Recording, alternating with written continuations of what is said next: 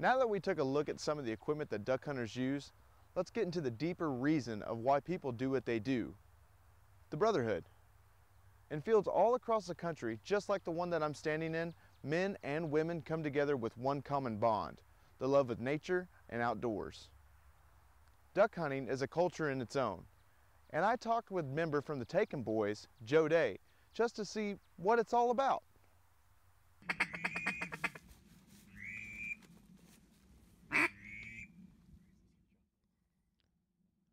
Duck hunting, one of the oldest sports to man, dating back almost 12,000 years.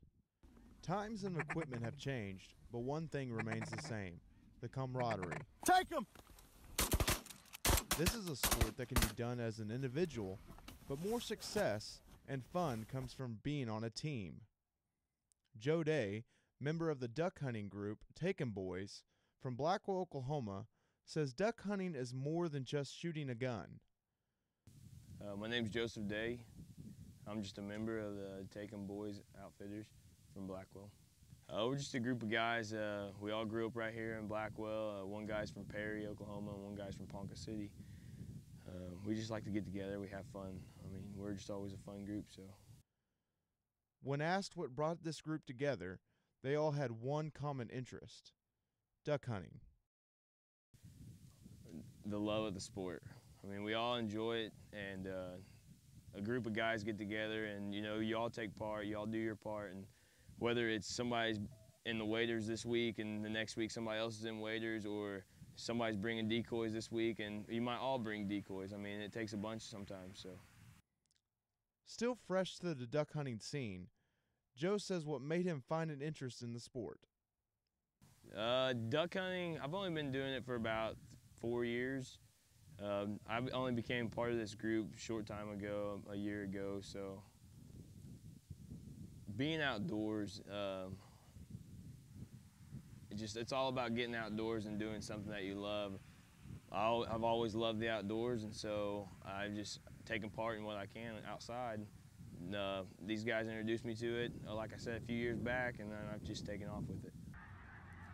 When asked what he thought about what could be making the sport more popular in recent times, with shows like Duck Dynasty, Joe talks about why he thinks he sees a rise in admiration. It could be the TV shows, the guides, everything's really taken off this past like 3-4 years.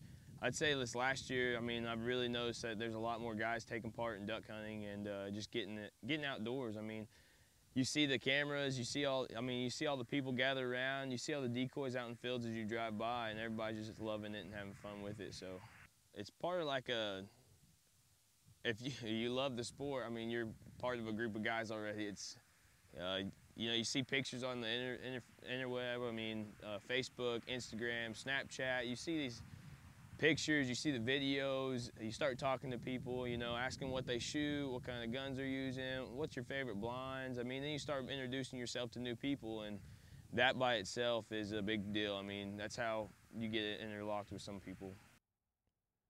Now, getting out to hunt with this group is no walk in the park.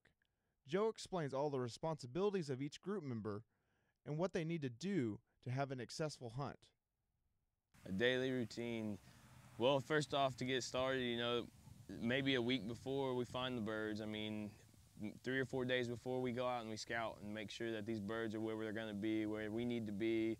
We find where we can hide at. We find the best location for everything. And, the night before we go and we make sure that the birds are still laying in the field. And whether it's 8 miles, 10 miles, 20 miles away, I mean, you have to go do that, or else, I mean, you could go the next morning and not see a bird.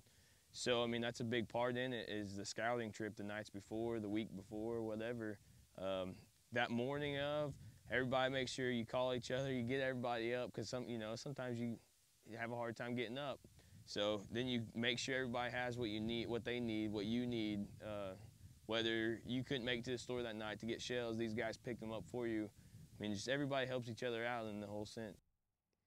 The brotherhood goes deeper with these guys than just duck hunting. Forever friendships to stand the test of time. Throughout the week, I got 2 guys that they wrestle up in college at Cali. A guy goes to Stillwater for school, you know, that's where he's at tonight. I mean, couldn't make it. Just and them guys are they're going to regionals for nationals. Then you know, the guy from Ponca City, I mean, we all work, we all live our own lives, so you have to keep in touch and make sure everybody's on board. And you know, sometimes you have to go off and do your own thing, but you always check in with everybody just to make sure they're okay for the week, or whether it's a couple days later, you just checking in to say hi.